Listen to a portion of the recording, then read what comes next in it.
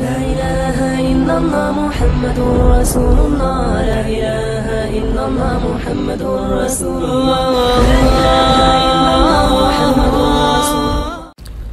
السلام علیکم ورحمۃ اللہ وبرکاتہ. حضرت ابراہیم علیہ السلام کے وصال کے ضمن میں ہمارے پاس جو دو روایتیں آتی ہیں وہ آج آپ سے شیئر کرتا ہوں. پہلی روایت حضرت عبداللہ ابن عمر رضی اللہ تعالی عنہ کی ہے. وہ فرماتے ہیں کہ ملک الموت علیہ السلام نے بارگاہ الہی میں عرض کی، یا رب، تیرے بندے حضرت ابراہیم علیہ السلام موت کے معاملے میں ذرا ہچکچاتے ہیں. اللہ عز و جل نے ارشاد فرمایا کہ ان سے کہہ دو جب دوست سے ملاقات کیے لمبا عرصہ گزر جائے تو ملاقات کا شوق بڑھ جاتا ہے. آپ علیہ السلام کے پاس یہ پیغام پہنچا، یعنی حضرت ابراہیم علیہ السلام کے پاس اللہ عز و جل کا یہ پیغام پہنچا تو عرض کی کہ اے پاک پروردگار، میں تیری ملاقات کا شوق رکھتا ہوں. چنانچہ حضرت ملک الموت نے آپ کو ایک پھول دیا، آپ نے وہ سونگھا تو اسی دوران انہوں نے آپ کی روح قبض کر لی. تو جو اللہ کا دوست ہے، جو اللہ کا خلیل ہے، جو اللہ کا پیارا ہے، اس کے لیے تو پھر آسانیاں ہی آسانیاں ہیں. اور جو ملک الموت نے ہچکچاہٹ کی بات کی وہ یہی ہے کہ ابراہیم علیہ السلام اپنے رب کے ملاقات کے مشتاق تو ہیں، پر موت ایک الگ معاملہ ہے، اس لیے انہوں نے اس کا اظہار کیا. اور تاریخ ابن عساکر میں حدیث نمبر 351 کے تحت یہ حدیث آتی ہے.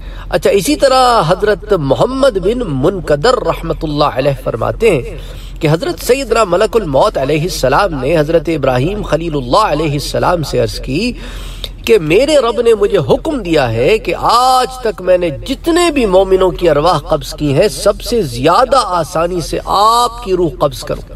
آپ علیہ السلام نے ارشاد فرمایا، تجھے اس کا واسطہ جس نے تجھے بھیجا ہے، تو اس سے میرے حق میں رجوع کر. تو یہ وہ جملہ تھا جو حضرت ابراہیم علیہ السلام نے کہا. تو پھر ملک الموت نے عرض کی کہ اللہ، تیرے خلیل نے مجھے تجھ سے رجوع کرنے کا کہا ہے.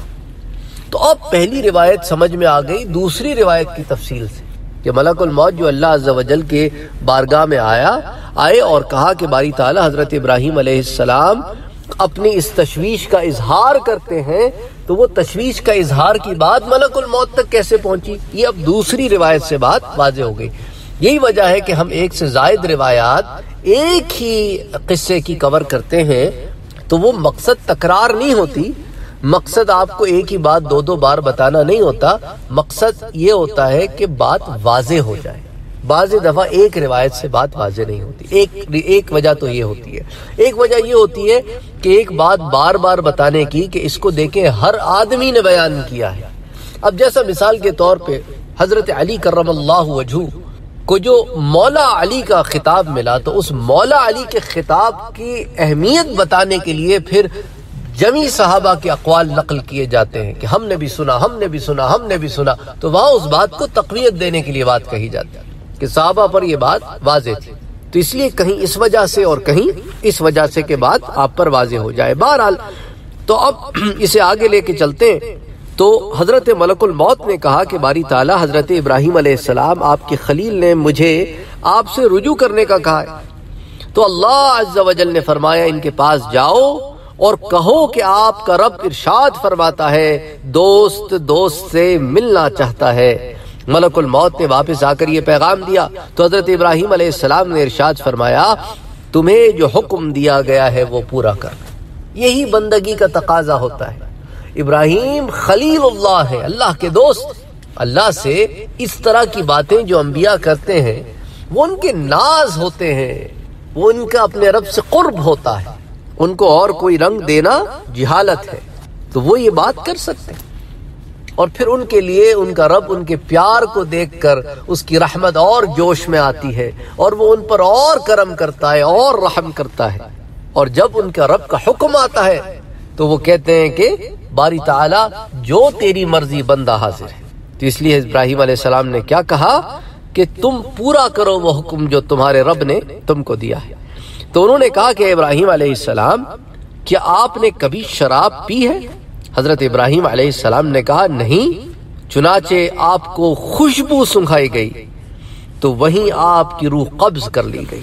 تو اب یہ بات واضح ہو گئی کہ پہلی امتیں بھی انبیاء کرام شراب نہیں پیتے تھے۔ یہ بات بھی بہت ساری امتوں میں عام ہو گئی ہے کہ معاذ اللہ انبیاء کرام شراب نوشی کرتے تھے۔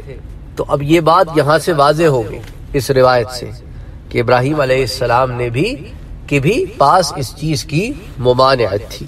تو کتاب العظمیٰ میں یہ روایت آتی ہے باب صفت ملک الموت حدیث نمبر 450 کے تحت۔ تو یوں حضرت ابراہیم علیہ السلام کا وصال ہوا۔